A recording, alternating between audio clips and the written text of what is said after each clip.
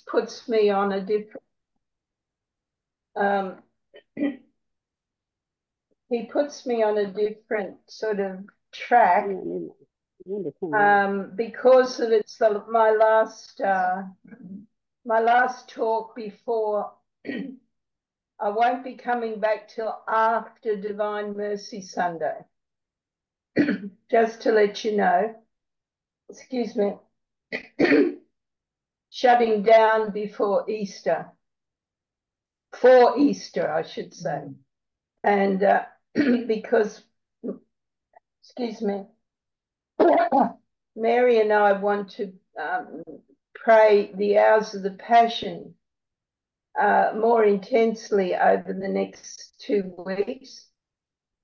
And we want to just be totally focused on the Passion of our Lord. And to do that, I have to shut down all my Zooms because I've got several others that I do as well as this one, which you don't know about, but they're individual Zooms. And so I need to have total focus on Jesus. We're always focused on Jesus, but you know what I mean, don't you? And I'm sure you all feel the same way. I feel it's very important that Jesus is suffering intensely now on the earth because, excuse me, he is still incarnated. Very darling, can you get me moving forward? He's still incarnated on the earth, right? He's in heaven, but he's still incarnated on the earth. So in his incarnations, wherever they are, he is still able to suffer, especially in every consecrated host.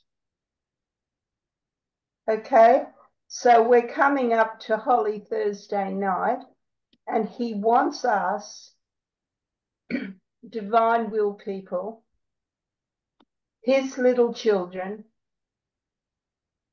to be very, very close to him, very close to him. Thank you, Mary. He wants us to be very close to him now, because this Easter is a particularly important Easter. And this is why I'm shutting down from Zoom. I'm not shutting down, but I'm shutting down from Zoom so I can focus carefully on Jesus and be very, very close to him. Now, if you are living in full possession of the divine will by continuous fusion, that's how you live in him fully. You're living with him in every consecrated host. Did you know that? You're not separated from him. It's not you outside there and him inside there. Wherever Jesus is, you are. That's only if you live in the 4th degree, right? When you're not at that stage, there's still you and Jesus.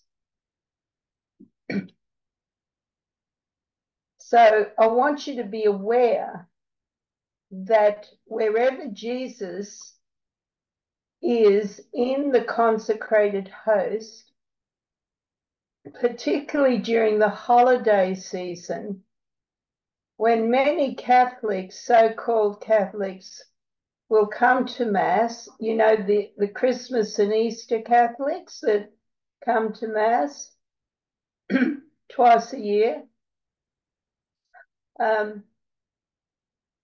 there are many people that will sacrilege the Jesus by just going up to communion without receiving confession or preparing themselves and not having been dedicated and devoted to Him the rest of the year.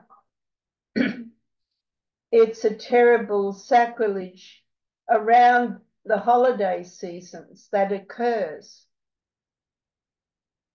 And you are living with Him inside the host. So what happens when Jesus descends into the hearts and souls of those, well, let's say the souls of those people who are in a state of sin, in darkness? He's descending in some cases into hell, because we call it the darkness that visits upon the soul who is in a state of mortal sin and goes to communion. Jesus is descending into that darkness, thankfully only for 15 to 20 minutes until the species is dissolved, because after then he leaves them. But when a person or a priest commits the sacrilege of receiving Jesus' body, blood, soul, and divinity in a state of sin, you must be there with him to console him, to kiss him, to do the hours of the passion with him and relieve him of his suffering love in that soul. And as he received the kiss of Judas on that Holy Thursday night, you'll do that hour with him. And Jesus living in you is going to receive that kiss of betrayal. And you will receive it with him. And you will suffer that betrayal with him. And this is how you truly enter the hours of his passion. Now, Jesus is being betrayed, I would say, more in this hour of human history than in any other time in human history. Therefore, receiving that kiss of his betrayer is a very important act for you to do. But he received it with two aspects: sorrowful pain and love. Because even while Judas was betraying him, Jesus was loving him. But he also felt the deep sorrow that this soul that he created was going to go to hell. You must accompany Jesus in that hour of suffering on Holy Thursday night. So please do that. And I want to read you what our Lord gave me just 10 minutes before I came online. And I felt he was saying to me, read this to the people, his little children, he calls you. But before I do that, I want to do my prayer of fusion. Jesus, life of my soul, beat of my heart, love of my life. As I read this lesson, within which is a new heaven, a new creation, a new birth of your divine life and beauty, a new gift from the bountiful love of your divine self.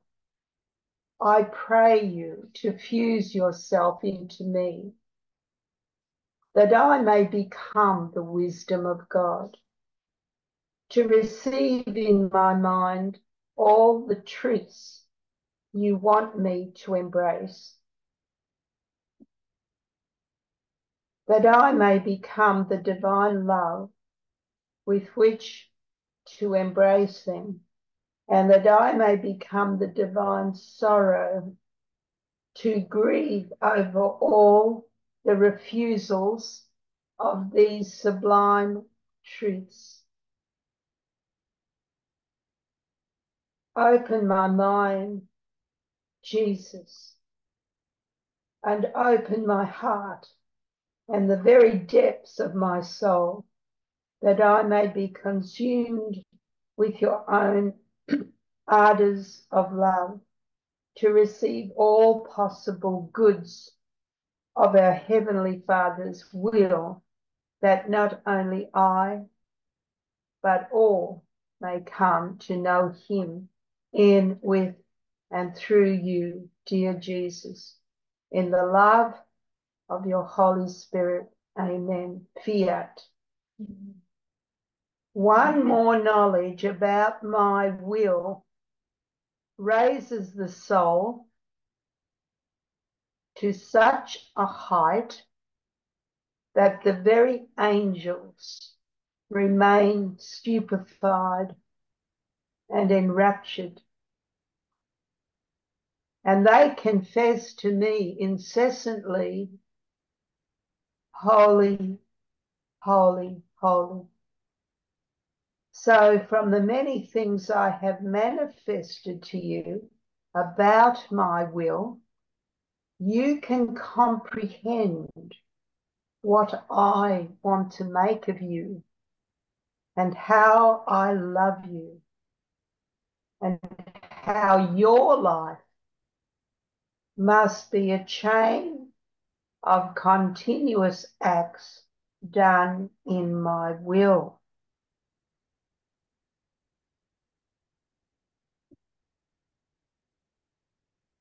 I'll read you a little excerpt from the 8 p.m. hour of the Passion, because we're approaching the great institution of the Holy Eucharist this week. And Louisa responds after that 8 p.m. hour. My sweet love, in this hour, you transubstantiated yourself in bread and wine. O Jesus, grant that everything I say and do may be a continual consecration of yourself in me and in all souls. O Jesus, my sweet love, may I be your tiny host in order to enclose myself as within a living host, your entire being. Pray that prayer often when you go to Mass. I think I've included it in my recent little book on how to pray the Mass with the hours of the Passion, which I hope you all got. Now I'm going to read you this lesson now that I've fused myself because of what Jesus says. And you can fuse your listening into Jesus so that it's not you listening, it's the Holy Spirit listening in you to these words of Jesus. Excuse me, I need to have a drink of water.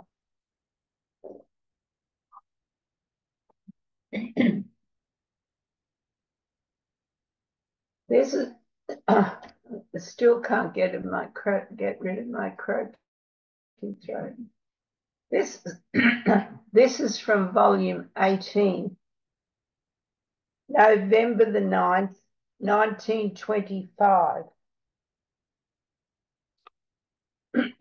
I'll get Mary to read it because my voice is cracking up, and read it very slowly, Laura. Where am I going from here? Yeah. all that. The whole lesson. Read it Okay, slowly. I will.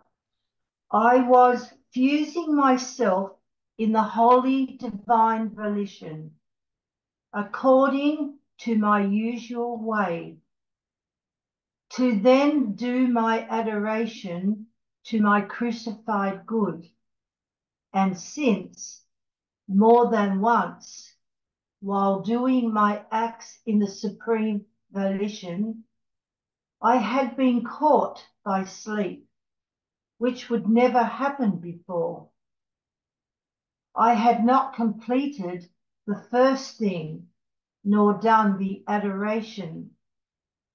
So I said to myself, first, I will do the adoration to the crucifix, and then, if I am not caught by sleep, I will fuse myself in the divine volition to do my usual acts. But while I was thinking this, my sweet Jesus came out from within my interior, and placing his face close to mine, he told me, my daughter, I want you to fuse yourself in my will first, coming before the Supreme Majesty to reorder all human wills in the will of their Creator, to repair with my own will for all the acts of the wills of creatures opposed to mine. Will came out of us in order to divinize the creature and will do what we want. And when this will is rejected by them to do their own will, it is the most direct offense to their Creator. It is to deny all goods of creation and to move away from his likeness. And do you think it is trivial that fusing yourself in my will, you place the whole of this will of mine as though on your lap, which, though it is one, brings its divinizing act to each creature, and reuniting all these acts of my will together, you bring them before the Supreme Majesty to requite them with your will together with mine, with your love redoing all the acts opposite those of creatures. And you press this same my will of mine to surprise the creatures once again with more repeated acts, that they may know it, receive it within themselves as a prime act, love it, and fulfill this holy will in everything. Over the page. The adoration of my wounds, more than one does it for me, but giving me back the right of my will as the prime act which I did towards man. This no one does for me. Therefore, it is your duty to do it, as you have a special mission about my will. And if sleep catches you while you are doing it,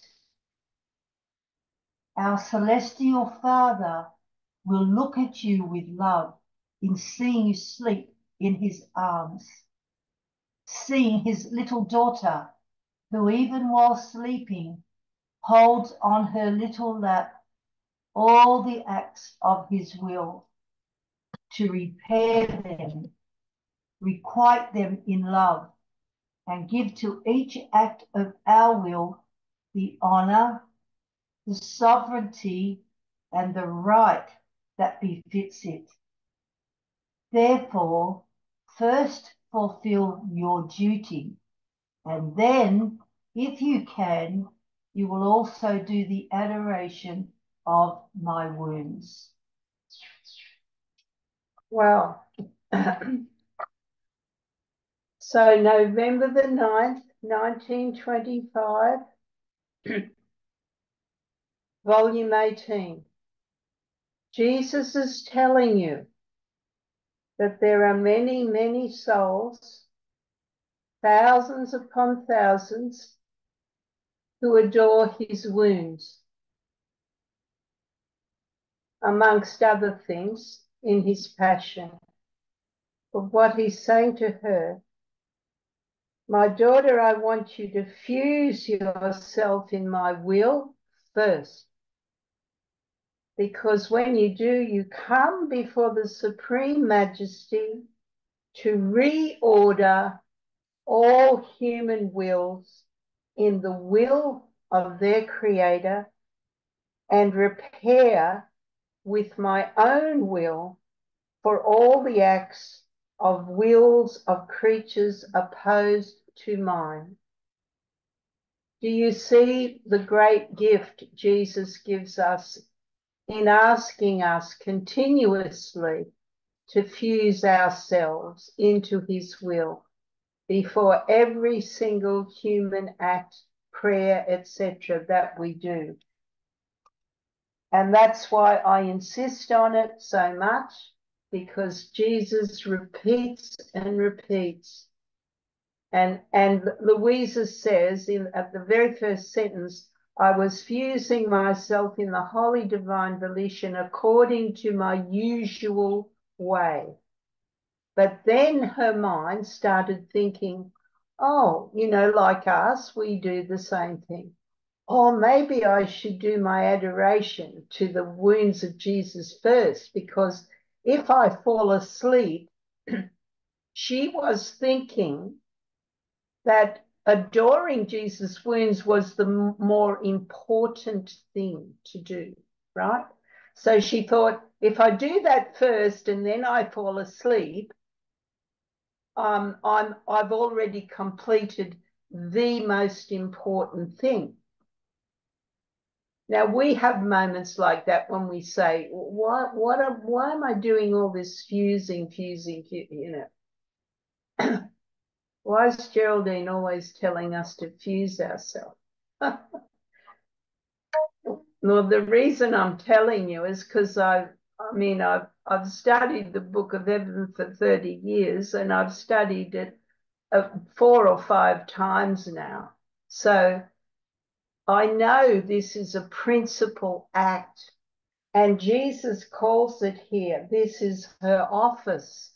This is what she's put on earth to do, because this is what he did. This is what Jesus did when he was on earth. Read volume 12. He says, all I did on earth was fuse myself and my human acts into the Father's will, my Father's will. I lived inside the Father. He says, that's all I did on earth from my very first moment of my conception. So please read that again, volume 18, November the 9th, 1925. And Jesus says, do you think it's trivial? Do you think this fusing is so trivial that you're going to omit it because you think honoring my sacred wounds is more important? I bet we all think honoring Jesus' sacred wounds is more important, and that's why I'm reading this to you now. Do you think this is trivial, that fusing yourself in my will, because when you do this, you place the whole of this will of mine as though on your lap, which though it is one, brings the divinizing act of God to every creature. That's what you do. Now, I'll explain that to you. When I fuse my act, I've explained it to you at my retreat, but also in recent times. Do you remember me listing for you all the things that happen when you fuse one single human act into the divine will act? Do you remember me telling you what happens? I'll repeat it for you. Well, number one is everything that exists in God and outside of God enters this act. Everything that exists. Number two, you activate the generative power of the divine will in all created things so that every created thing has a voice of adoration for its creator. So the little birds that sing in Australia, like the kookaburra laughing early in the morning, is adoring his creator because you have activated all the acts of adoration into his voice and song. All the other birds, it's the same thing. The buzzing of the bees, the radiation of the sun, everything is activated to adore its creator. That happens once you fuse your human act. Number two, a wedding takes place between the soul and God. Haven't got time to give you all the quotes, but I've sent this out to you on an email, so you should have checked it out by now. A wedding between you and God takes place. At this wedding, all of heaven comes to join in the feast. Our Heavenly Mother, Louisa, Saint Joseph, the Trinity, the saints in heaven, the angels, they're all at this wedding feast of your act fused into the divine will. A new divine life is given birth to populate the kingdom. And if you do it properly, you will be birthing more than just one divine life. A new knowledge of the divine will is gifted to you. And if you do your act properly, that knowledge is disseminated into all creatures. So you are teaching, or Jesus is in you, to take his eternal word to every single creature, from Adam to the last.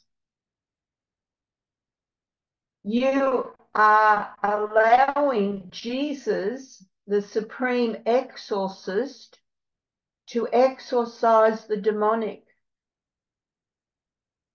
from all human acts. Now, if those souls invite Satan back into their lives, that's their fault. But you have just done an exorcism. Just like exorcists on earth, you listen to them on YouTube, I'll bet you do, because I have. They will tell you that if they perform an exorcism, and Jesus himself said, if you exorcise the soul of the demons, but that soul goes back to its former life, the demons will multiply themselves to come up and enter that empty space.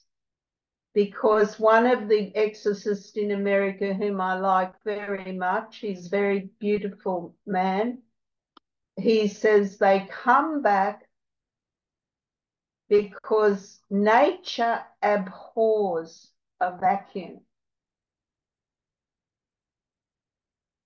And so they want to take up that empty space that you have, even though you've been exorcised of the demons, you have invited them back in.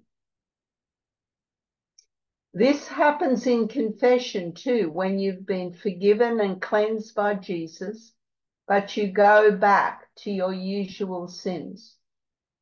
Once you do that, it means you're slapping Jesus' face, right? Because he's forgiven you, cast all your sins aside, and you prefer to go back. I'm not talking about, just coincidental weaknesses here. I'm talking about actual sins. So in this act fused into the divine will, you allow Jesus, because Jesus is there, right? Not you. Jesus is in the act. And wherever Jesus lives, Satan cannot exist. He is not there. So it's an exorcism that takes place. In every act, you fuse into the divine will. Now, the other thing, and this is from the Book of Heaven, and I gave the quotes when I sent this email out. The Trinity is formed in your soul.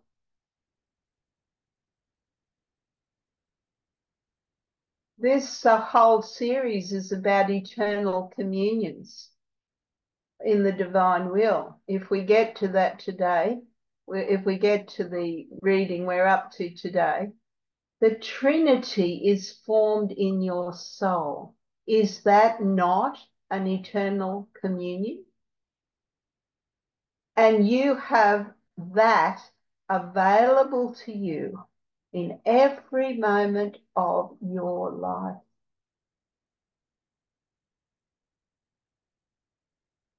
Volume 12, Jesus says he's frustrated with the sacramental communion of himself to souls. He's not frustrated with that. He's frustrated with those who say Mass only seldom.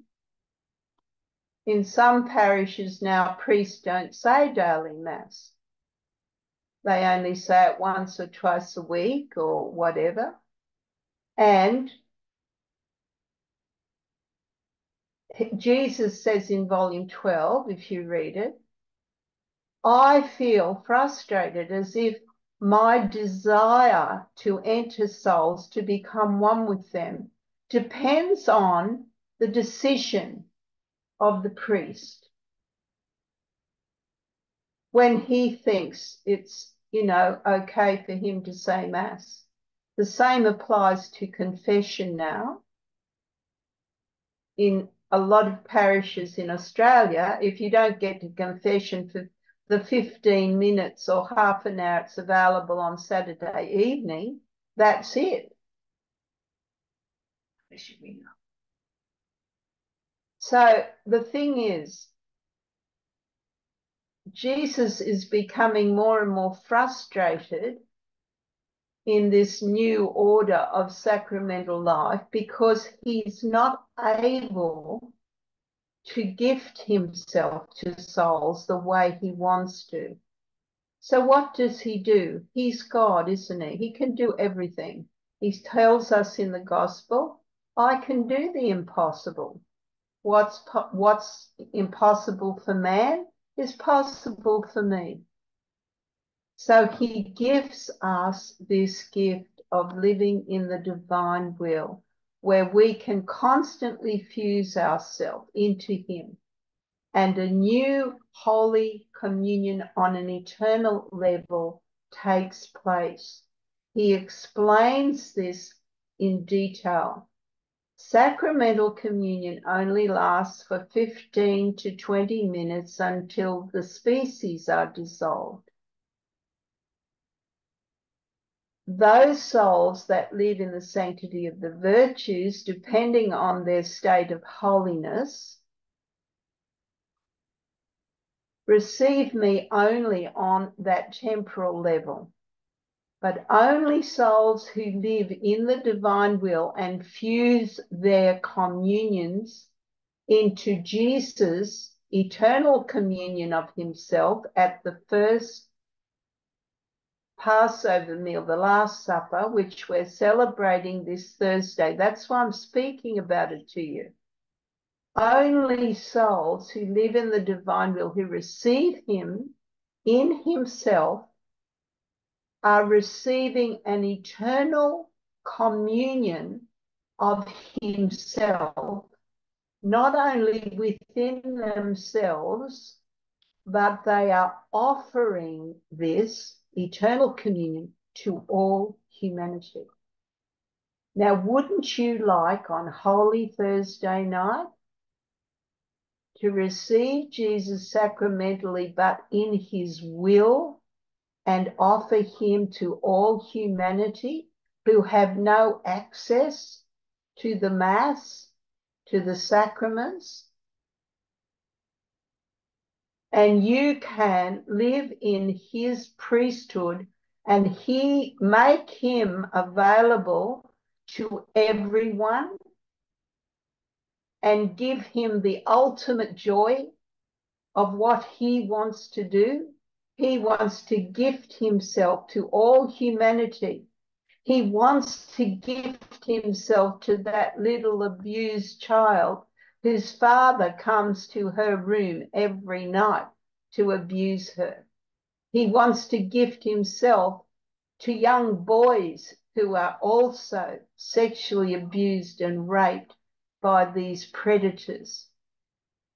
These little children who are enforced into a silence out of fear and shame, Jesus wants to go to them, and you are the means that he can visit them and gift them himself. Wouldn't you like to be that person, that channel for Jesus' desire? Wouldn't you like to visit every abused child? Wouldn't you like to enter the wombs of every pregnant woman who's considering abortion and give his eternal communion to that little child that's about to be slaughtered and dismembered by the abortionist? Wouldn't you like to do that? Well, you've been given that power.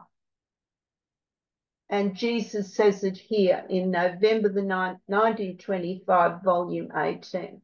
Louisa, if you do nothing else on earth, fuse yourself into my will, because that is what happens when you do this act. Now, it's more important, he says here, if you read it properly, than all your devotional practices.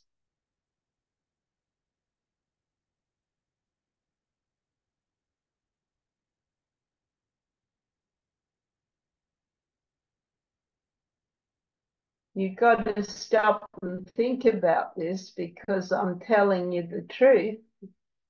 And if you, like Louisa, even volume 18, like Louisa's really living in the divine will here, and she's slipping back into the thought, oh, I think I should do my adoration of Jesus' wounds first, because that's more important. And he says, no, it's not. It's not more important. Now you confuse that act, he says, right at the end, last paragraph. Once you've fused yourself into my will, Louisa, then, which is your primary duty, right? Therefore, first fulfill your duty, Louisa, that's fusion, if you can. Then if you can also do the adoration of my wounds. So just think of that, please, please, please, when you get tired of me saying, have you fused yourself, all of your acts today? Just think of that. This is extraordinary, what Jesus is giving you. Your primary duty is to be a channel for his priesthood, his humanity on earth. He wants to do through you everything that he cannot do in every other soul. And all you have to do is empty yourself. Empty yourself of yourself and your own will and all your own conceptions of what it means to be holy. Jesus' holiness wants to live in you. What do you know about what it means to be holy? Does anyone want to tell me? What do you know about what it means to be holy, James? It means that I no longer exist because everything about me is consumed with him. I'm divinized. I'm got Wonderful. Perfect answer. You know nothing, James, about what it means to be holy, correct? nothing.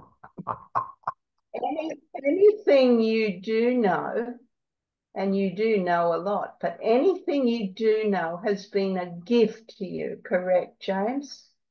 From the Holy Spirit. Absolutely, totally. Totally. So, but now our knowledge, even our knowledge, which is beautiful because it's been given to us by the Holy Spirit, even Jesus says now, he wants to magnify that knowledge in a new way. He wants to give us the ultimate knowledge of what it means for a soul to live inside of his own sanctity. And this is fusion. Fusing yourself in my will in another volume is, he says, to live in it, is to live in it. Now, when I get around to it after Easter, if I'm still alive after Easter, I want to do a special YouTube. I'm teaching people how to expand this fusion into rounds, because this is our way of praying in the divine will. It's a new way of praying. It's not new in the sense it's never been done before, because it was done in Jesus and Mary and Joseph and Louisa. It's not new, but it's a new way of praying that is not yet fully known in the church, right? It's new in that regard. So this is what is living in the divine will. Now, when you pray in the divine will in this way, the knowledges of God, our Father and Mother, our beautiful parents, is gifted to you in the rounds. But it's the doing the rounds and the fusion of your acts is the means to acquire the knowledge and reading the book of heaven. But if you read the book of heaven and you don't do your duty, which Jesus has said, this is your duty, Louisa, to fuse yourself in my will and activate its generative power in humanity. That's your primary duty. Remember that?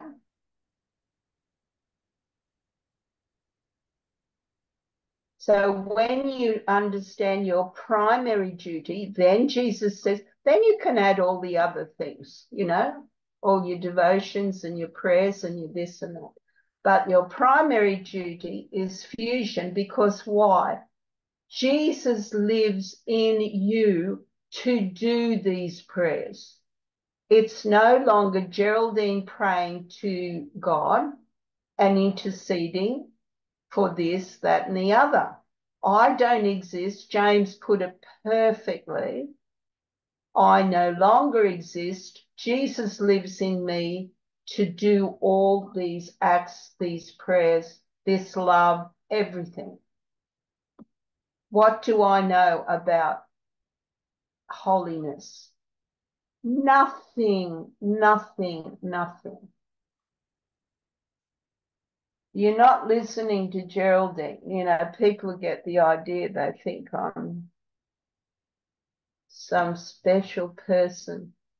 I know nothing, I am nothing. I have a new identity. I'm a daughter of God. James is a son of God. And all you beautiful men out there, I can't see. You're sons of God now. You're not your biological identity, right? That you got from your parents and grandparents and that, eventually dissolves into your true identity. This might shock you because Jesus says he's transfusing into you his own humanity. Eventually, he will possess you entirely. And who is Jesus? The beloved Son of the Father. That's who you're becoming. Eventually, when he possesses you, that's who you will be. So all the genetic disorders we have, the doctors will ask you, oh, has there ever been gallstones in your family? Because, that's a genetic disorder that's come down from my parents or grandparents or something. But all that ceases to exist in the divine will. You no longer are inheriting the disorders of your parents and grandparents and previous generations, because once Jesus grows his humanity inside of you, all of those disorders will cease to exist. This is part of his exorcism. He's exorcising you from every disorder and disease. How is he doing that? Through fusion. Talk about getting a COVID injection. Like, really. I mean, Jesus invented transfusion. Jesus invented it. He's been wanting to transfuse himself into humanity ever since Adam divorced himself from him. That's the whole meaning of the Bible. His desire to transfuse himself into humanity again, because he wants to see new Adams throughout the earth. He wants to see the beauty of the reflection of his heavenly mother in every female. He wants to see Jesus in every male. This is the will of the Father. And eventually he's going to have his will. And that's called the kingdom of God on earth. So you will see, I'll still see your faces, your beautiful faces, but your soul will be inhabited perfectly, possessed by the Trinity. That's the last quote of fusing your act. The Trinity will come to live inside of you. So, James, how are we going for time, James? We are 7 minutes to 6 here. So if we're looking at an hour, we've got 7 minutes left. But we tend to go on till about 20 past or so. Vicky, have you got your hand up? Yes, I need to ask Geraldine, if you fuse yourself at the beginning of the Mass, do you have to fuse yourself again as you're receiving the Holy Eucharist? You don't have to do any of this, Vicky, but yes, you fuse yourself prior to going to Mass. Preparation for Mass is very important. That's why I put the little book out I sent out, How to Pray the Mass Using the Hours of the Passion, right? So I put a tiny introduction in that book. And usually I get to Mass about sometimes more than an hour before Mass. And in that hour before Mass, I'm preparing myself for Mass through fusion. But there's a beautiful prayer Louisa does, and I've got it in, hang on, I'll get it for you.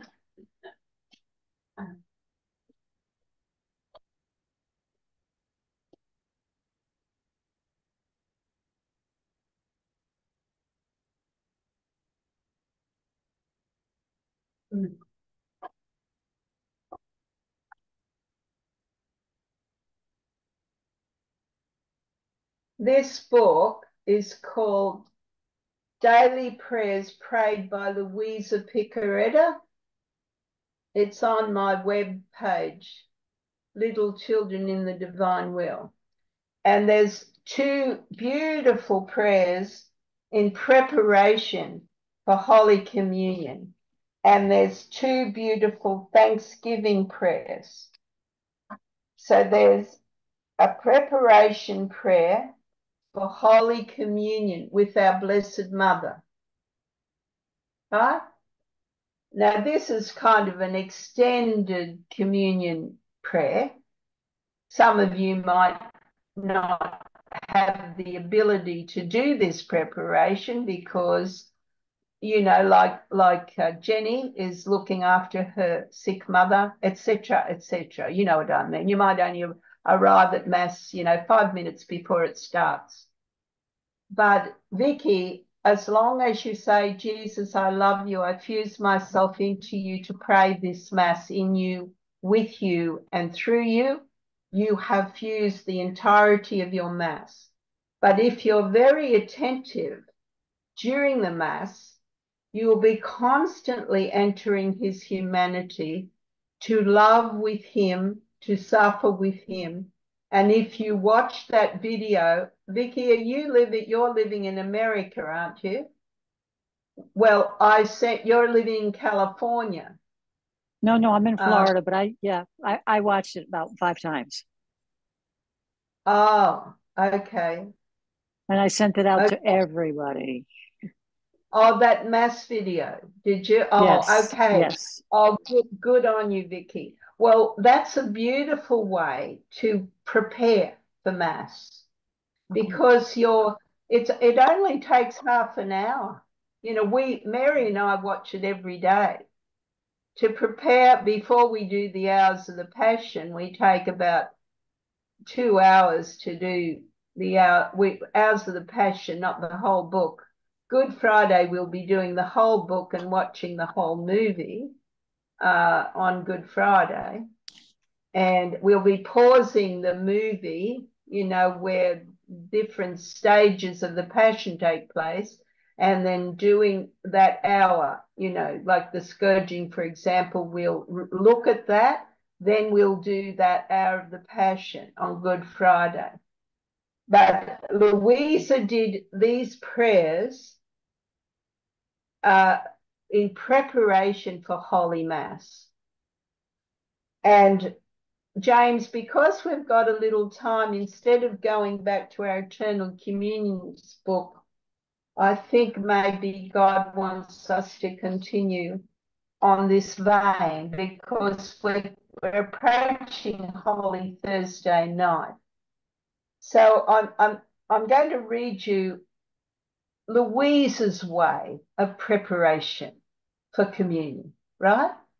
Now, in a Novus Ordo Mass, you get very little time to do these prayers, but we go to a traditional Mass, Latin Mass, and there's much more silence in the Latin Mass for us, so we can do these long prayers. That's why I put that little book out, to help people pray the hours of the Passion during Mass.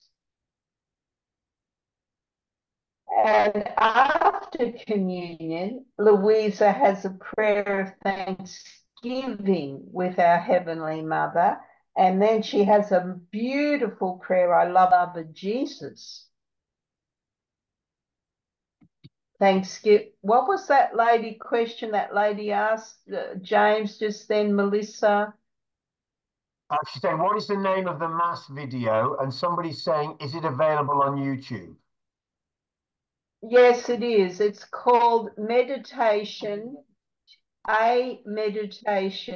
on the Holy Sacrifice of the Mass. That's the title of the video. It is not available in Canada or Russia, due, in case I've got any Russians listening to this, due, a meditation on the holy sacrifice of the Mass.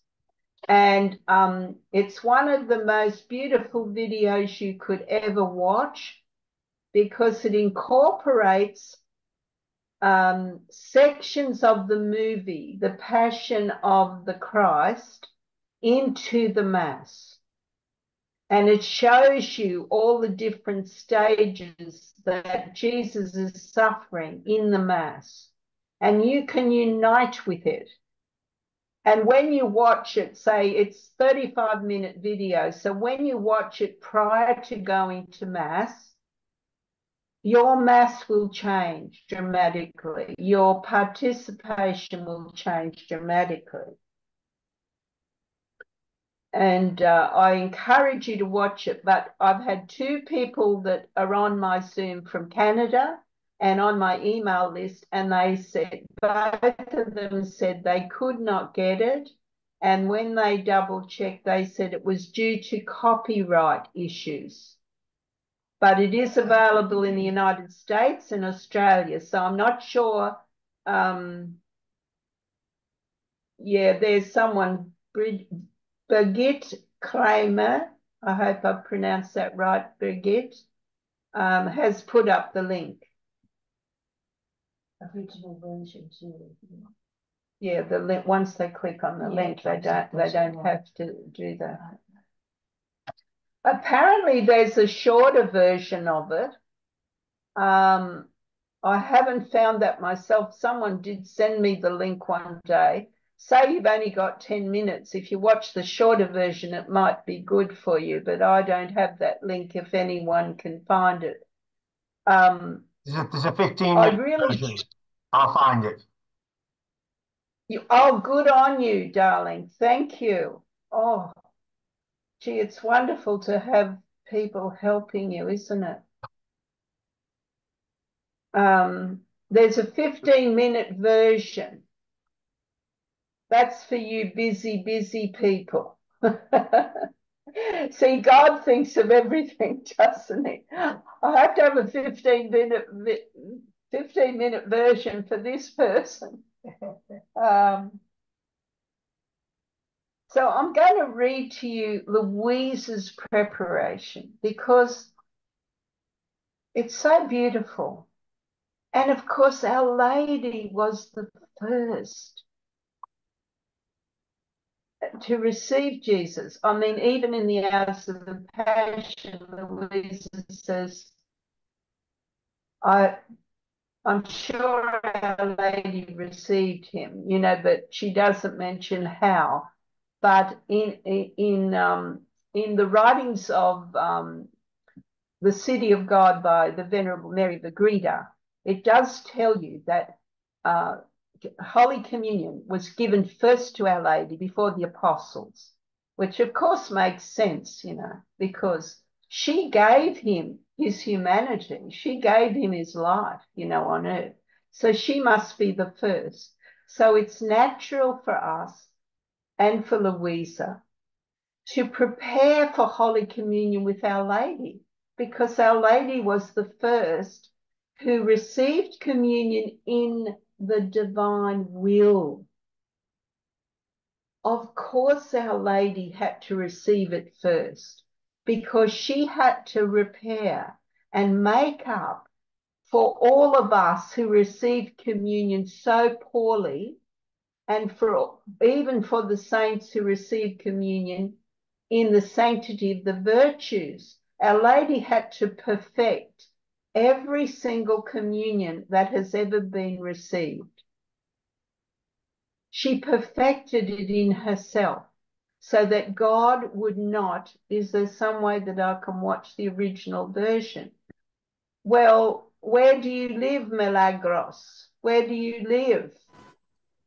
Hi, I'm in Peru, and I just went to the link that they post on the chat, and it said the content of this video is blocked. I am so sad. So is there some way that I could watch the video, the original version? No, Milagros, when they say it's blocked, it means the same for Canada.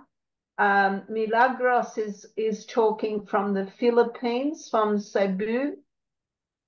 No, And, I am from Peru, Lima. Oh, Nina. Nina. Lima, Peru. Oh, I'm sorry, Lima. I thought you said Cebu, the Philippines. No, you're talking from.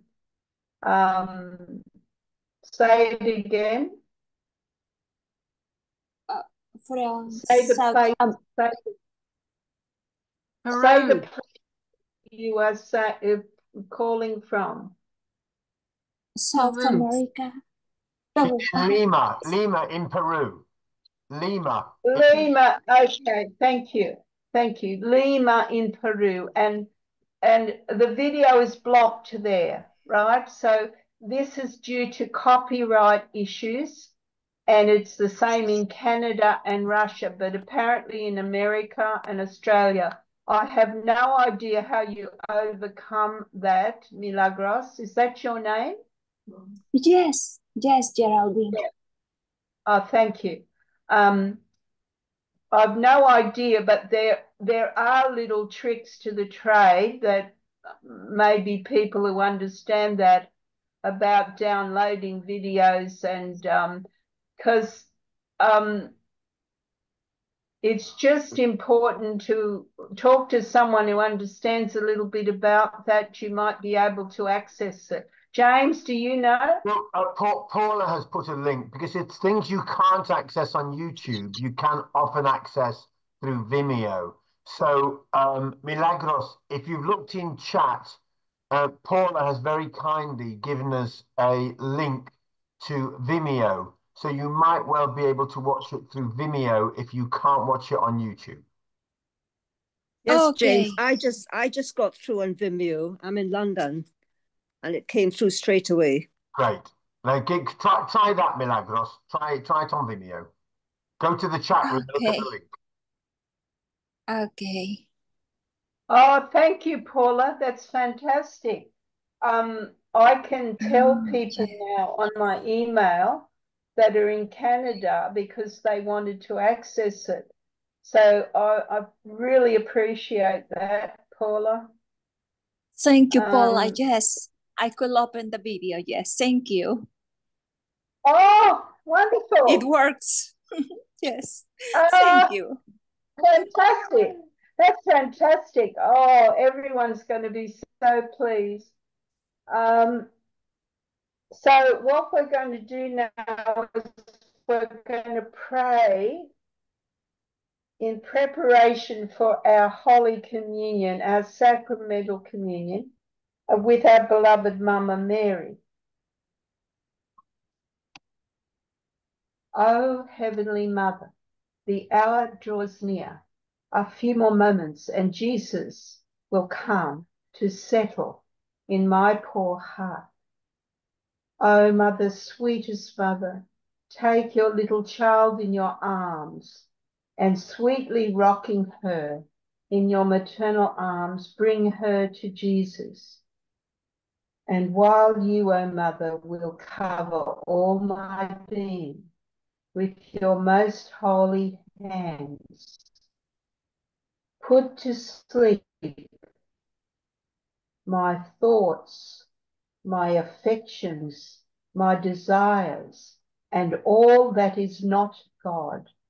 Touch my forehead with your divine fingers and make me understand who Jesus is and the great gift he makes himself to me, giving me all of himself, so that knowing him, I might be able to love him more. O Mother, touch my eyes, and while you purify them for me, make me worthy for looking only at Jesus. Touch my ears, purify them, and place your fingers on them as a seal, so that they may open only to listen to Jesus' voice. Touch my mouth, and while you purify my lips and my tongue, O Mother, you yourself intercede for me, so that penetrated by your voice, Jesus may concede to me what is only of his will. O Mother, touch my hands, and while you purify them, dispose them in such a way as to be able to embrace and hug Jesus. O Mother, touch my feet and purify them in such a way as to be able not to walk, but to fly always more towards Jesus. O Mother, while you hold me tightly in your arms, look at my poor heart. Take it between your hands and shake off the dust by which it is soiled. Purify its affections and grant that my desires may be so ardent as to be able to continuously wound the heart of my Jesus. O Mother, in this heart, cold as it is, pour all your love. Fill it with your virtues.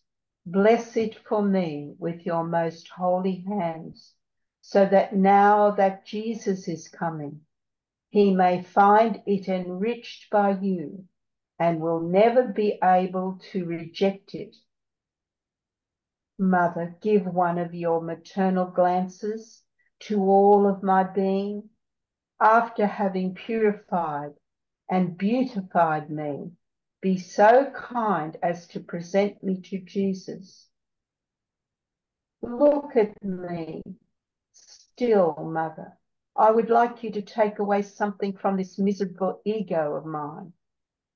Don't you see how I still need you to completely destroy this ego? You alone can do it. Therefore, you yourself ask Jesus for it, and I am sure that he will want to deny you nothing. O Mother, put Jesus' mind into mine, to be able to understand him with his own intelligence. Put his eyes into mine to be able to look at him with his own eyes. His hearing into mine to be able to hear him with his own hearing. His mouth into mine to be able to receive him with his own tongue. His arms in mine to be able to embrace him with his own arms, so that he may no longer be able to detach himself from me. His feet into mine, so that wherever I go, he may find me, but always in himself, and he always in me. His heart into mine, so that upon Jesus' coming, he may not find anything except himself, and that I may be all hidden in him, so that he will not find my love, but his own love. Grant, O Mother, that my heart may be the little host consecrated and transformed all into him in such a way as to be pyx, tabernacle, and continuous life of love and of immolation with Jesus himself. Now, Mother, I'm content. Take me in your arms to the altar. You also descend with him into my heart, and all three of us together will sing the hymn of thanksgiving. And you, all the angels and the saints of paradise, come around me and accompany me to Jesus. So that's one of Louisa's prayers. in preparation for Holy Communion. It's beautiful.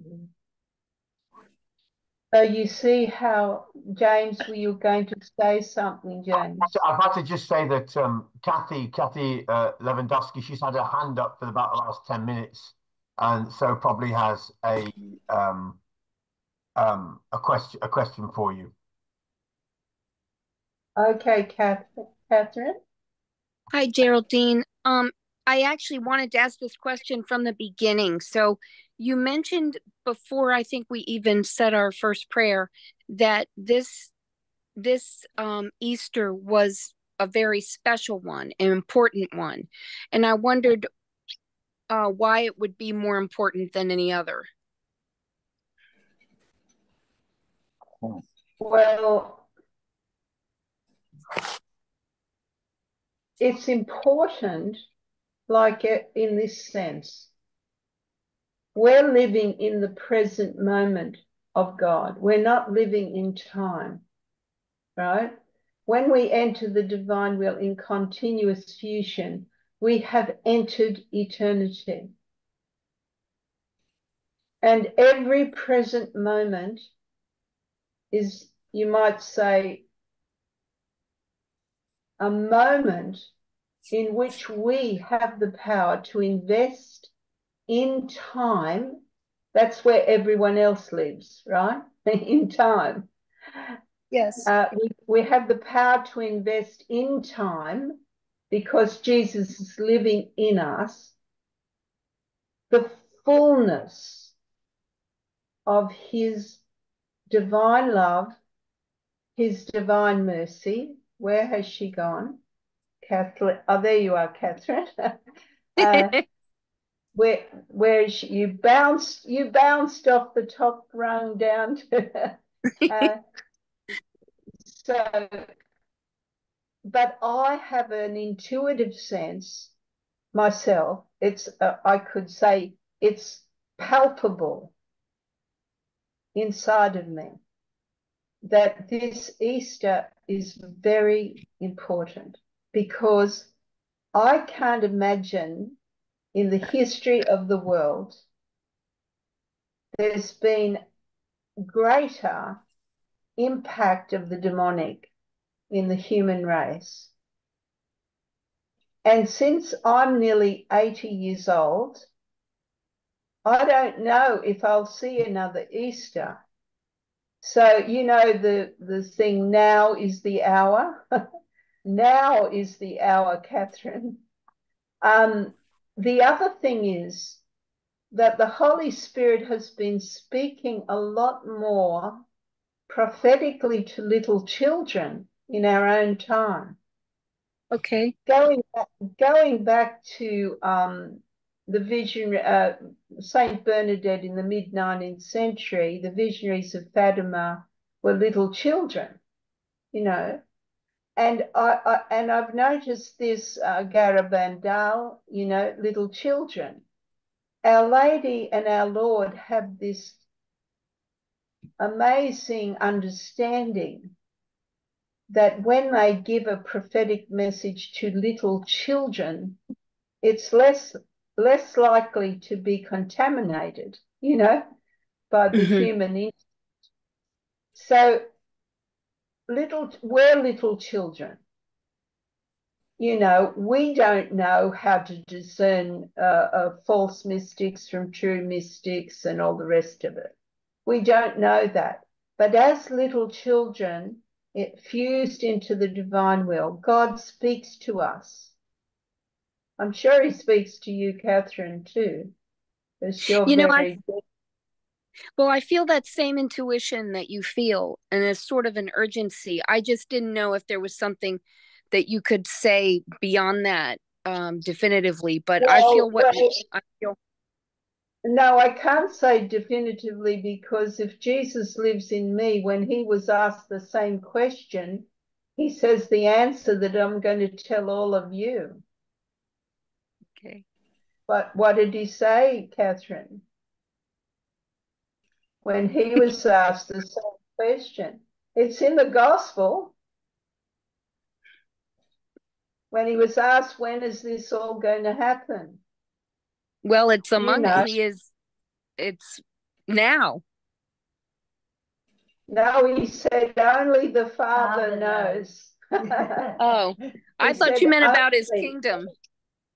I thought you meant about his kingdom is before you now. You know, he said only the Father knows the day and time. Okay? Yeah. He It's didn't say about the only the Father knows most the of the year. He said the day and time. yeah. So we can have this Only the intuition. Father knows. So yeah. The day. Yeah.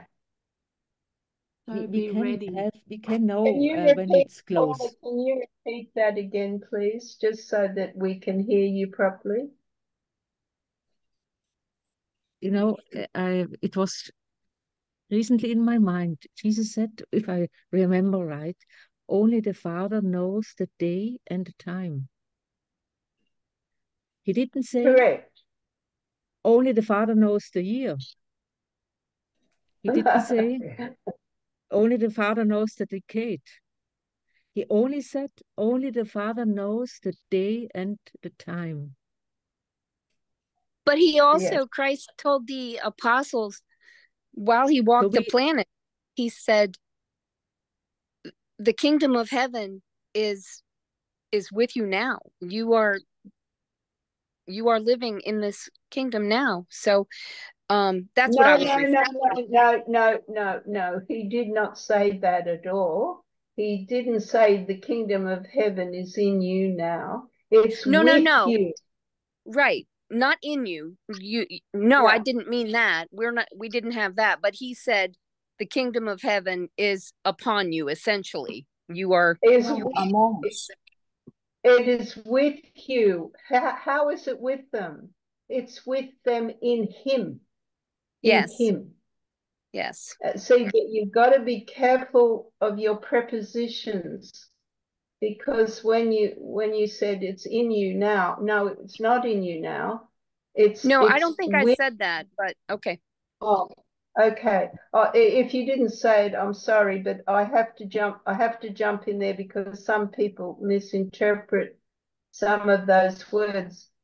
It's even the translations can change in different translations of the Bible. So you have to be very careful.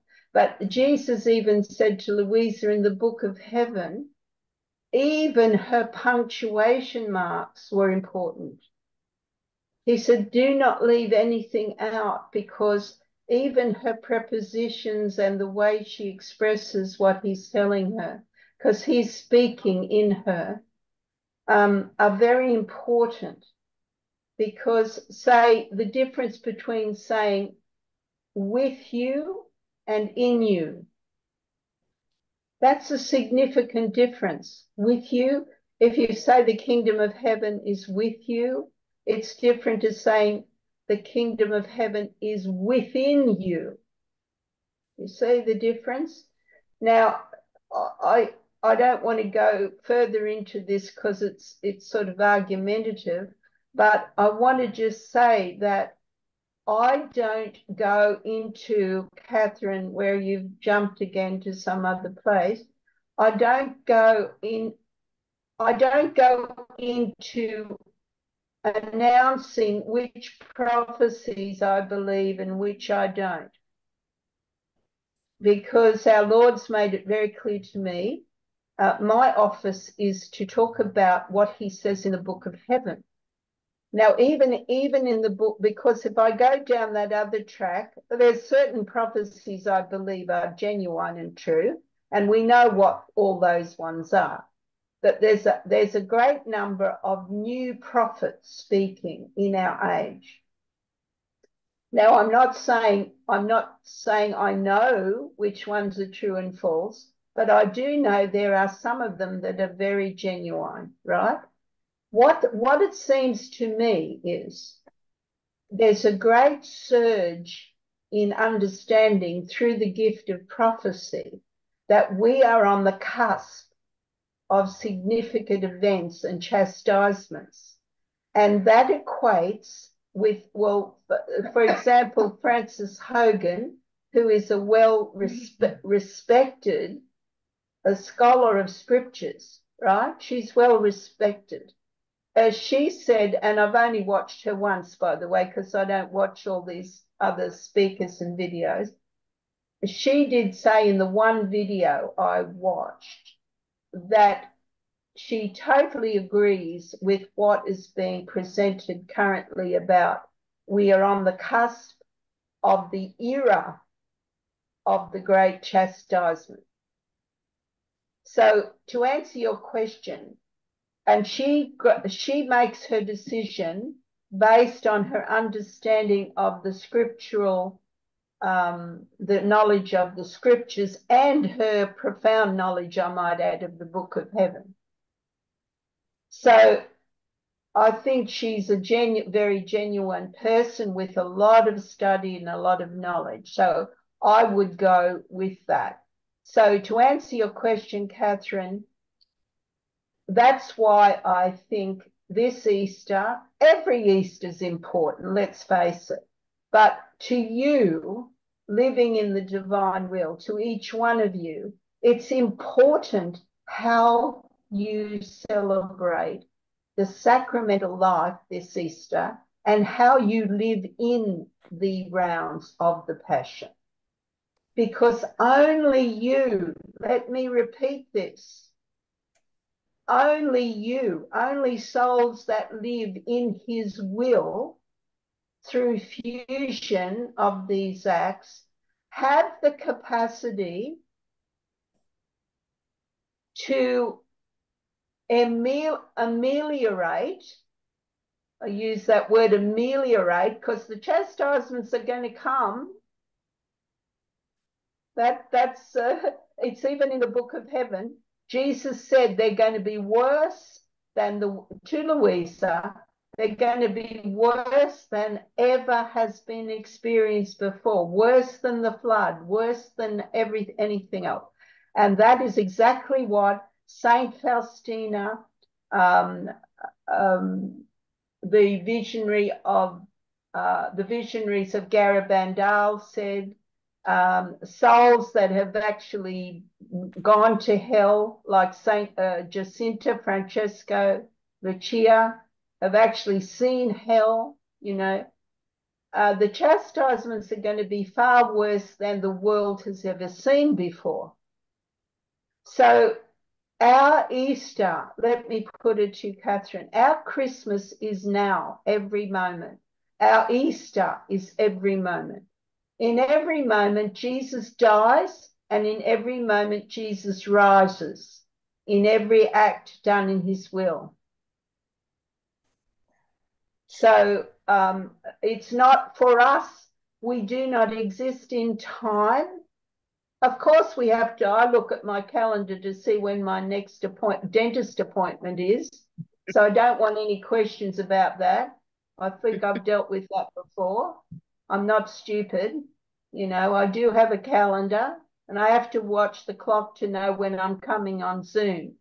But in my soul, I don't exist in time, because if I'm fusing myself into Jesus, he exists in eternity. But even on earth, he had to follow a certain time frame when he went to the temple, for example, to perform certain rites, all of those things. But in his soul, he was living inside the Father's will. Now, your Easter is the Easter for all humanity. Let me put it to you this way again. I repeat again, only you have the power to divinize every human act and the Easter and the death and rising of every soul. Only you, because Jesus wants to inhabit your humanity. He is in heaven now, and Our Lady is in heaven. St. Joseph and Louisa are in heaven. They're looking to your humanity in which to incarnate themselves so that they can act inside of you to take to all humanity the full consummation of their own acts. Now, as we know from prophecy, most of humanity is going to refuse these acts. Most of humanity is going to refuse these acts. But you still are going to because God never stops loving and never stops giving, you're going to gift these acts to all humanity, no matter whether they accept them or refuse them. Josephine, have you got your hand up, darling, to say something? Barbara. Hello. Josephine? Hello? Yeah. Yeah. I have a question. Geraldine? Going back to the time you were saying that we have the capacity to give communion in the divine will to all souls. I can appreciate being very freely given to the little souls, the aborted souls, souls that are persecuted. Yeah. But for the souls that are after receiving sacrilegious communion, does the effects of our communion go to their divine version? Yeah, the effects of their communion, yes. The souls that, like Judas, for example, refuse the gift. You know, what Jesus was offering him was the gift of salvation, redemption, everything, and more than that. But Jesus never stopped loving him and offering it to him right up till the end, until he actively rejected it, right? But Jesus never stops offering the gift, even to hardened sinners, because that's in the hours of the Passion. You read the hours of the Passion properly. God never stops loving even hardened sinners. It's only when they actively, by their own will, reject that he cannot give it to them. But that perfect act that he's offering is correct. You said correctly. That goes back inside the womb of the Trinity. Jesus says that in the book of heaven. We take it back into ourselves, awaiting, it to be drawn down, which by you, souls that live in the divine will, we draw down these acts that have been offered to souls that are rejected. But we can put our I love you and I thank you and I bless you on all of these rejected acts. So say, for example, when you receive Holy Communion in the divine will, it's Jesus receiving himself again, like he did in the Last Supper, right? And in that reception of himself, he's repairing for all the sacrilegious communions that will ever be done or have ever been done, right? So when you receive your communion at Mass in the divine will, because it's not you receiving Jesus anymore, it's Jesus receiving himself in a divine manner, all these sacrilegious communions are repaired in the divine justice of God, in these acts of reparation. You're still looking like there's a question there, Josephine. Is So there another question? you did actually answer it, that the effects of our us people in the divine will fuse receiving communion to give communion to all. Then if the person refuses it, it goes back into the Trinity. So you have answered my question. Thank you very much. Yes, it goes back. But Geraldine, this is Chris. Yeah. Okay, so I think that in order, I don't know, just hear me and then correct me, please. So then the truth is we are becoming a channel for his priesthood. He loves everyone, no matter. We're looking at it. The way I look at this and I go from the first man to the last man, the prayer that you just prayed in that communion. I prayed that from the first man to the last, because I know nothing. Jesus is the priesthood in me.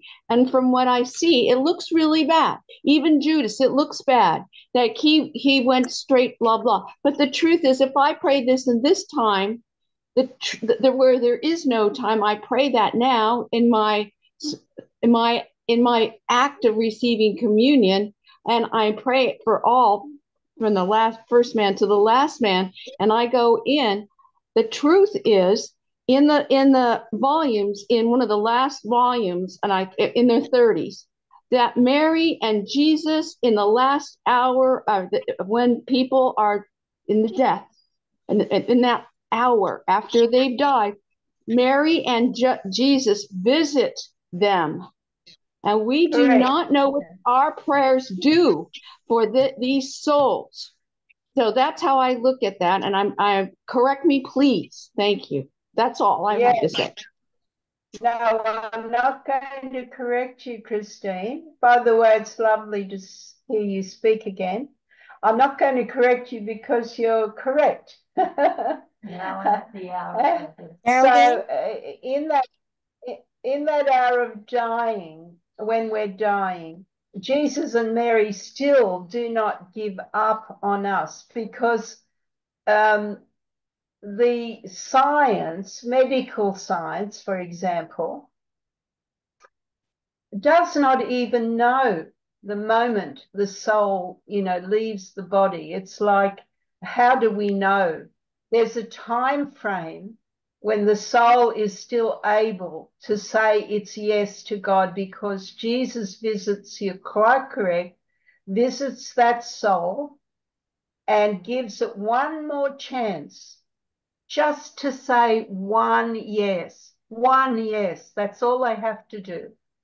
But he gave Judas that one chance when he allowed Judas to kiss him, and he prayed, and with his gazes of love, he was trying to tell Judas, don't do this. And he would have pursued him in his soul to give him at least another chance, not to suicide, but to accept forgiveness. He never gives up. The Holy Spirit, Jesus, never gives up. But Saint Peter, who betrayed Jesus 3 times, that was a mortal, you could say that's a mortal sin. He was saved. Why? Because he wept and cried and had true contrition, and he went before Our Lady and she interceded for him, and he accepted the grace of forgiveness. Right. So when you're dying, Louisa has a beautiful prayer consecrating her dying into Jesus dying, because did you know, this is such a beautiful truth. When Jesus died on the cross, he prepared the death of each and every soul, the perfect divinized dying of each and every soul. So in all of those last hours of his dying, when he surrendered his last breath to the Father, Father, into your hands I commit my spirit, that divine act is actually there waiting for you and every dying person to take down, to divinize your dying. Remember that when you're dying. Remember that at the moment of your dying, Jesus is giving you the gift of his own dying in which to fuse yourself, so that your dying will be a divine dying, all those last hours of your life on earth. So beautiful. Barbara, did you have something you wanted to say? Very quick. Barbara? Yes, thank you. 3 things, Geraldine. Thank you for that meditation on the Mass. Yesterday, we saw with some friends The Passion of the Christ on the big screen, And this morning when I opened up that meditation, I was really, really sobbing. And our parish have the fortune of a priest that not only does the Novus Ordo, but also the Trinitine Mass. And I went to him this morning, and after seeing that, I said, Father, now I know why you love the Latin Mass so much. Number two, in Francis Hogan, it's called the Little White Prayer Book. And I've been in community with Jenny Troy. In that book, somewhere, it says, before you go to Mass, claim the divine version of that Mass, in addition to everything else that you've said about fusion. So that I think is important. Number three, I received a couple of days ago from a website called Louisa AWL, and what they sent out is asked for 3 days of prayer and fasting, which ends today. That on March the 25th, which is the Feast of the Annunciation, of course that's been transferred.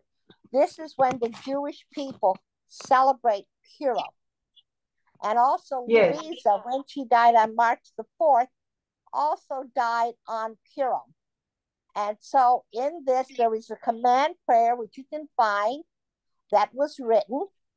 And since our Annunciation is being transferred one day after the Day of Mercy, they are calling that day the eclipse of the Annunciation of Mother Mary, because on that day, this will be the eclipse of the sun. It will also be, astronomers will be able to see the devil comet that is headed for Earth. It's somewhere in Aries, wherever that is. And also, on that day, will be also, because it's transferred, it would be again like the Feast of Purim. So there is a beautiful prayer. It's command prayer about deliverance, begging for mercy. And that was an eye-opener to me, because I live in a large Hasidic community. So I'm just bringing that. I did not know that she died on that feast day. So I just want to thank you again, Geraldine, for all the work that you do, because I do watch Frances Hogan. I just find she's a tremendous teacher. Even all her scripture work, it's beyond. So all you gifted, beautiful women. So I just want to bring that up, because that video brings tears. And I'm going to put it on my screen, and I'm going to watch it 30 times until it is embedded in my heart. Because when I go to Latin Mass, I don't go that often. I have no idea what is going on. So on that video, you have the front of the priest, and then I could see it. And I thought, wow, and I was crying in confession today, because I could understand my priest who loves it. And he would do every Mass in Latin. Because today I went to Novus Ordo, the Mass was over in 20 minutes. Yeah, that's right. So, wow. It's just, thank you, Geraldine. And I gave that video to everybody. I want to send it out to our priest, Father Ken, so he can discern and get it out. Because one of the things is people who go to Mass in general do not understand the Mass. And if they understood the Mass and that they were at Calvary, then they would appreciate it. It's all bad catechesis. So there's a beautiful priest by the name of Father Jonathan Myers, who lives in Indiana. And he actually passed out to his parishioners yesterday on Palm Sunday. He's promoting seeing the Passion of the Cross. He actually got the theaters to run it in the community, and it's going to run for the entire whole week. And he passed out, every person who came into Mass yesterday got a piece of paper about the movements of the priest and how it fit in with Calvary. And he said, this is why people are not going to Mass. It's not they don't believe in the Eucharist. They don't even know what's going on. So thank you again. I'm still crying about seeing that movie and seeing that video. And I'm just gonna watch it until it doesn't matter now. All I have to do is go to Mass and just get immersed into into the Passion, the Calvary, and it will be Yes. there. So thank you again. I'm so glad I at least got to say hello to you. Barbara, everything you said is wonderful. And I'd have to say, Barbara, when I gave my recent retreat at Marion Valley, and when 55 retreatants saw that video, they were all weeping. Yes. Even the men were weeping. You have and to. I want to take something else you said about the Feast of Purim, because I've written a bit about that in some of my books. When Our Lady appeared at Fatima, she had the star of Esther on the hem of her cloak, her dress. And where was that?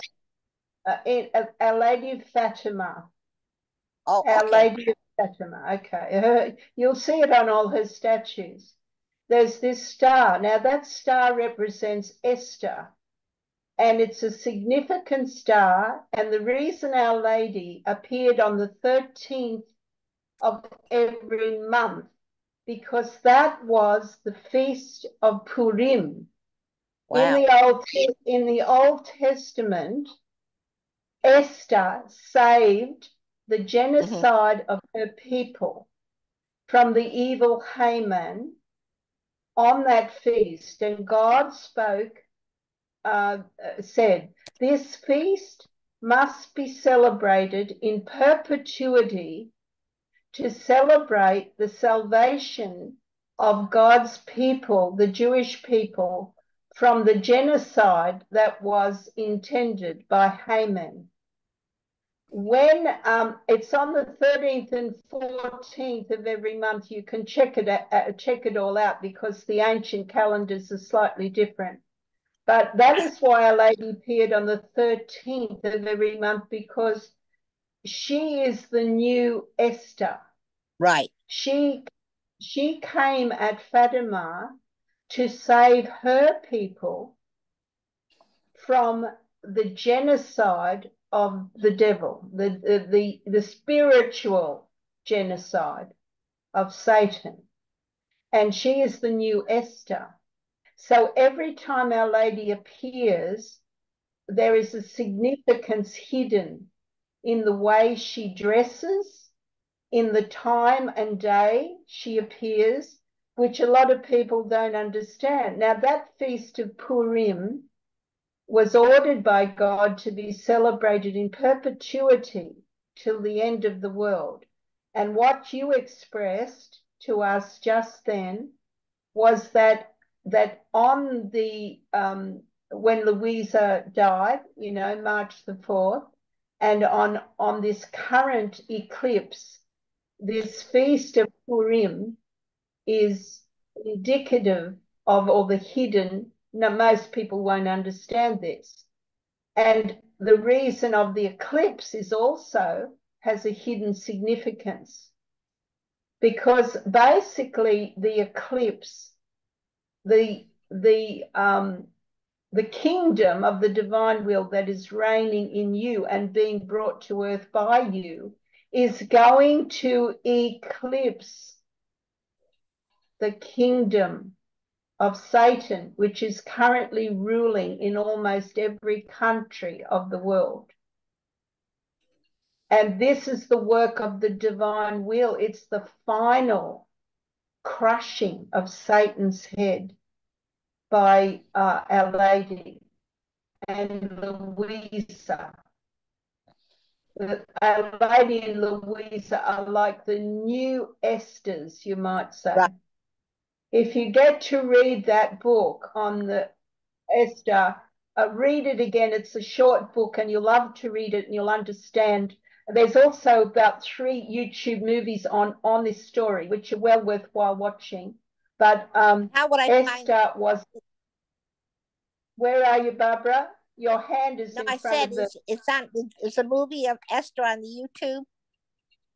That's correct, yeah. There's about 3 movies about Esther. Yeah. So, they won't have the full fullness of it, but one of them is quite good actually, because Right. it gives much more of the Jewish tradition and understanding. Now, each one of you is a new Esther. That's right. James, That's what we're told. And command prayer is absolutely beautiful.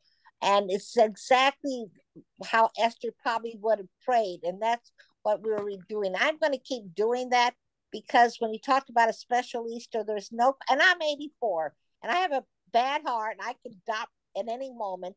But you know what? I'm just so filled with the Spirit that I don't even feel like I'm 84.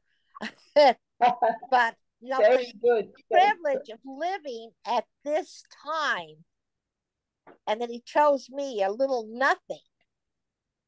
You just have to cry. I mean, my whole life I've tried to come here. I've had a lot of problems with contractors, but every moment I don't want to talk about anything. I don't want to read about anything. I don't want to know what about even if else to say. I just want to know what the book of heaven is saying. I want to try to do the rounds better. And now that I've gotten tuned with you when I found Jenny Troy, I just don't want to miss anything, you know. And I just want to tell everybody, do not understand. But we have a little center call. It's little, but you know what? It's Tom. I was Tony Hickey said if it's just two, you've got a big prayer group. So it's not the numbers; it's just coming together. So thank you. Thank you. I can't tell you thank you enough. James wants to talk. I just want to say that I need to get to mass soon, and we've been on nearly 2 hours, so we probably have to be winding up. You've got to yell out, James. You've got to sometimes yell. I've got to stop these ladies from sharing these wonderful gifts with all of us. Is that okay? All right. James, all right. Yes. James, before you go, yes, would you be able to email me that movie? I don't know how to access it any other way. What I'm going to do is I've taken the links. Larry's asked for us to be sent out. Jenny will send out the links on her email so that you can access it. Oh, good. Okay? Thank you so much. Beautiful. Thank you. Sorry to bring everything towards an end, but that's what's going on. Is there anything else that you wanted to say before we do the prayer for the glorification of Louisa Piccarreta, Geraldine? Oh no, I want you to get to Mass, and I think you should just say the prayer yourself, James, to shorten the... To shorten this. Okay, I'll do that then. In the name of the Father, the Son, and of the Holy Spirit. Amen. Amen. O Holy Trinity, Father, Son, and Holy Spirit, we praise and thank you for the gift of holiness of your servant Louisa Piccarreta. Heavenly Father, she lived in your divine will, under the action of your Holy Spirit, and in conformity with your Son, who is obedient to death on the cross. She became your pleasing victim and host, and thus cooperated in the work of redemption of all humanity. Her virtues of faith, obedience, and humility, and her love for Christ, your Son, and his body, the Church, prompt us to ask you for the gift of her glorification on earth. Through Louisa, may your glory shine before all, and your kingdom of truth, justice, peace, and love spread over the whole world in the charism of fiat, your will be done on earth as in heaven. We pray that through Louisa's sharing in your Son's merits, we may obtain from you, Father, the particular grace that we seek, with the intention of fulfilling your divine will. Amen. Fiat. Let's pray together the Our Father. Our Father, who art in heaven, hallowed be thy name. Thy kingdom come, thy will be done on earth as it is in heaven. Give us this day our daily bread, and forgive us our trespasses, as we forgive those who trespass against us. And lead us not into temptation, but deliver us from evil. Amen. In the name of the Father, the Son, and of the Holy Spirit. Amen. Thank you all. Thank you. Geraldine, wonderful session today. Thank you. And a very blessed Easter. Thank you, James. Thank you, Geraldine. Thank you. Thank you very much. Thank you, Thank Geraldine. you. What a wonderful. Thank you, Geraldine. God bless you. Great to see you Now all. we Thank can you, see Geraldine. Thank Thank you, you, James. James. Have a Everybody. wonderful day. Thank you.